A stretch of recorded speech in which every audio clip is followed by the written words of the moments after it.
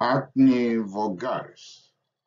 Are you interested in getting facts or all pieces of information as per Acne Vulgaris? If that is your goal, you are in the right place. Without further ado, let's go. Hi, I want to make this presentation on Acne Vulgaris. This is a problem affecting teenagers as soon as they reach puberty.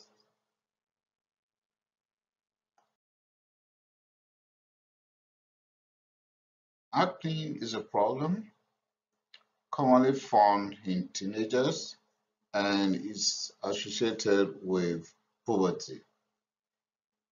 It improves with age because the situation is going to improve after year 18. May, however, remain after the year of 20 and in some people till the age of 30 and beyond. If you have permanent scarring, don't become depressed because there is possibility of anxiety, depression, and suicidal ideation. It is possible that acne could be inflammatory and might be non-inflammatory.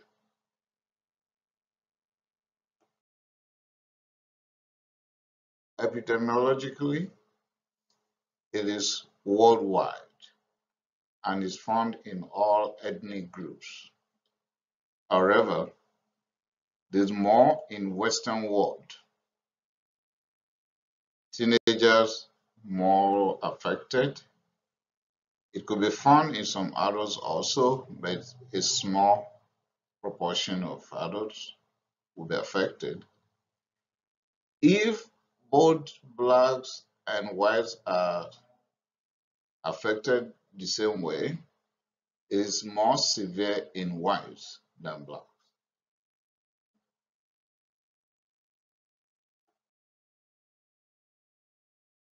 The culprits here are androgens, because androgens lead to increased oil sebum production, diepiandrosterone and dihydrotestosterone have been identified here.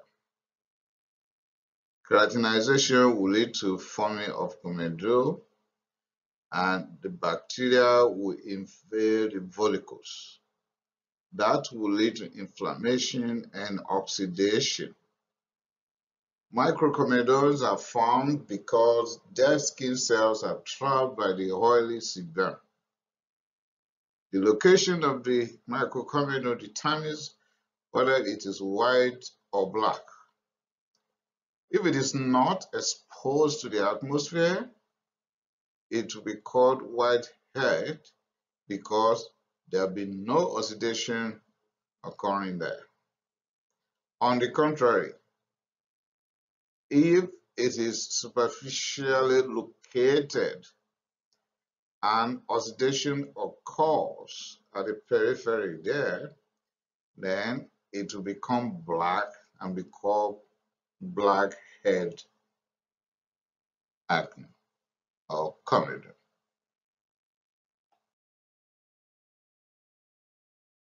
Acne and teenage years. Yes. Why at teenage years? The androgens, dihydroepiandrosterone, are produced in teenagers during adrenal. That is the stage where they develop pubic and axillary hair. At that time, they also develop body odor and acne will set in. So it could be in form of papules, pustules, or nodules. It will be nodules when it is deep down, and that could be very serious.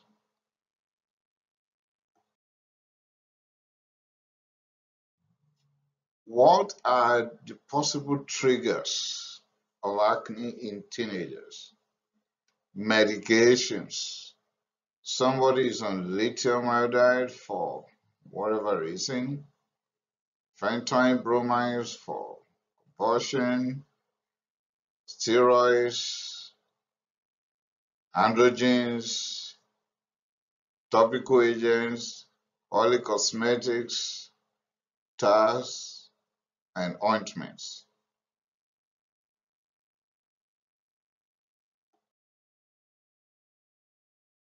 Mechanical pressure or occlusion, e.g., tight cap, tight hat, tight face mask, or tight scarf around the cervix could worsen acne in teenagers.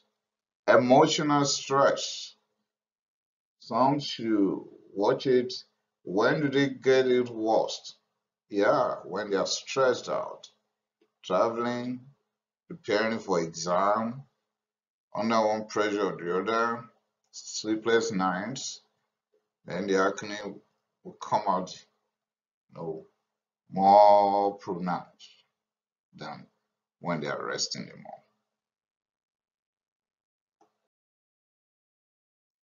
Don't worry about some stuff that you've had before, that chocolate, greasy foods, and so on and so forth. No, chocolate will not worsen acne for you. Greasy foods will not. Blackheads are not because you're dirty, but because it's oxidized. The more you wash your face, the more likelihood of acne. It is not because of poor hygiene. It's actually the other way around.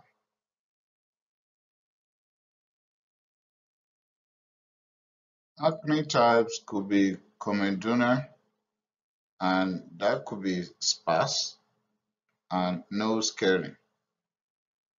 Could be comedonal that will be popular, moderate, and little scary. Could be comedonal that will be popular, pustular, and scary. And it could be nodulocystic acne, and the risk of scarring is very severe here. Appears at the upper chest and the back.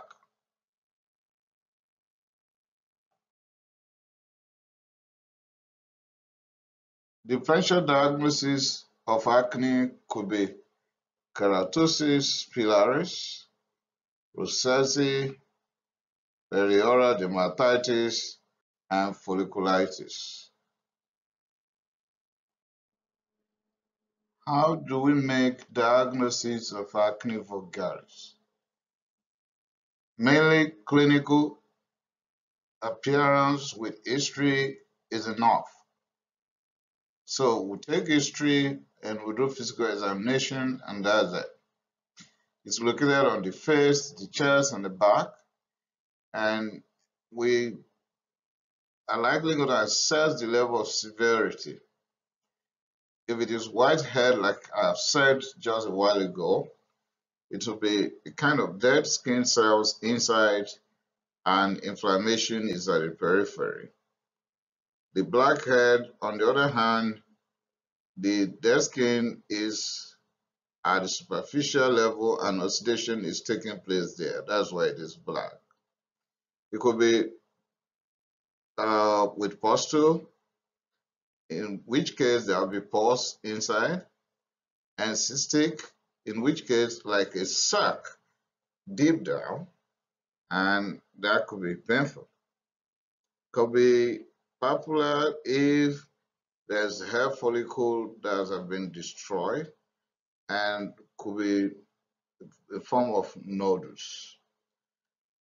It could be mild when the closed skin follicles and comedones are limited to the face. It could be moderate when we have papules and pustules in large number on the face and trunk or the back. It will be severe when there's extensive painful bumps called nodules on the face and the back and everywhere. The risk factors here are hereditary in about 82% of affected people. Severe ones are associated with chromosomal XYY syndrome. Androgens during puberty facilitates hair growth and oily sebum production. That is why we ask for dihydroepiandrosterone down and dihydrotestosterone, growth hormone, insulin-like growth factor 1, polycystic ovarian syndrome, and congenital adrenal hyperplasia. In all these situations, you are likely going to find acne.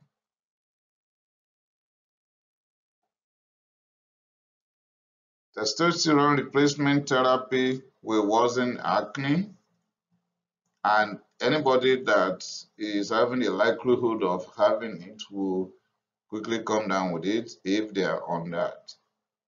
Anabolic steroid, and of course, in the past, it used to be Propionibacterium acnes. Now the name of the bacteria has changed to Cutibacterium acnes. If they are present, then the acne will surface in the individual. Diet. Low glycemic diet is helpful.